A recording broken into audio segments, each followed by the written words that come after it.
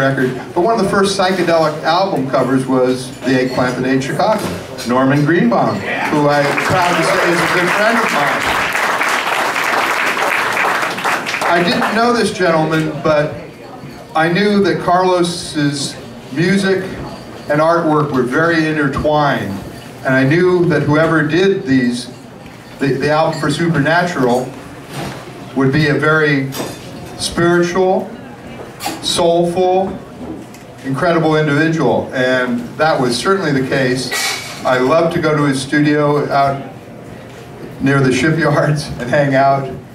I can now call him a friend, and he's one of the sweetest, humblest guys you could ever meet, Michael Rios.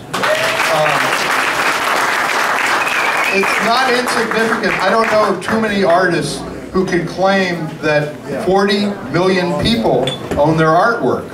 And the real lamentable thing is I'm lucky enough to have one of the albums, 12-inch. It's gorgeous.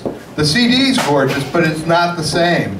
Unfortunately, his artwork came in the CD era, so most people own the CD, but Michael, I'm glad you're here.